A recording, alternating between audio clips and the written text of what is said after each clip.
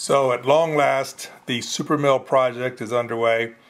This will be a video series.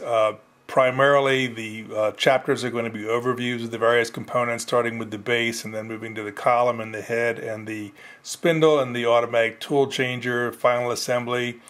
In between the major chapters will be more detailed videos describing each component, or at least the more interesting components and the engineering behind them, structural information, material selection, how they contribute overall to the structure, and so on.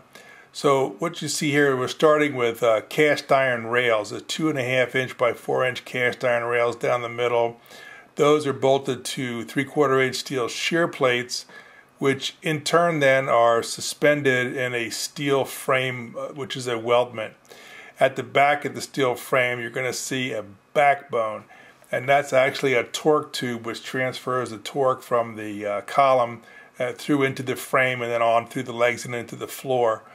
On top of those cast iron rails, then we have 55mm wide roller type slides.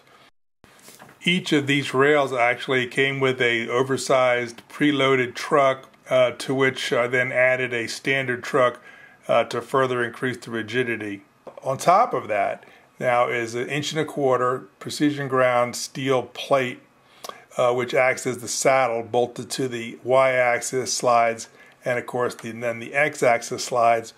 On top of those slides, which are 51 inches long and I believe 45mm slides, preloaded, and there on top of that goes a modified Bridgeport table.